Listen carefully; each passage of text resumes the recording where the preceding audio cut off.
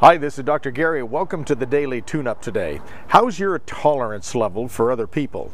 How's your patience and your endurance and your courage in this day of adventure?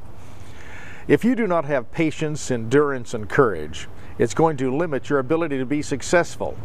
And if you have a short tolerance level for other people, if you get mad in crowded places, or sometimes at the end of the day you're just tired and you've had enough and other people annoy you, maybe it's time for you to just get out of town.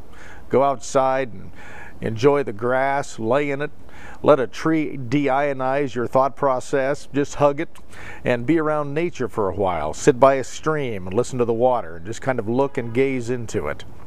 Tolerance is important, and as we focus on each day, our ability to be patient, have endurance to get through that day, and courage to face everything that's in our life, it's going to make a huge difference in our success level.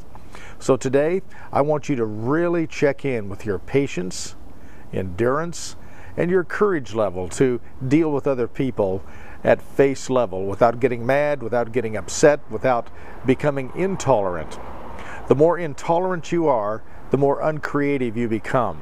Remember, the more calm you are, the smarter you are. So be calm, breathe slowly. Remember the breathing process of breathing in for 7 seconds and pausing for a couple of seconds, and then breathe out for about 8 seconds. Do that 4 times in a row. You're going to notice a tremendous difference just in settling down and being calm. Check your tolerance level today. It's important that we all get along more now than ever before. We're not in this by ourselves. We're going to depend on other people to help us, to be with us, and also to cooperate with us. The more tolerant you are, the more cooperation you're going to promote. Until tomorrow, this is Dr. Gary wishing you an extraordinary day. Bye-bye.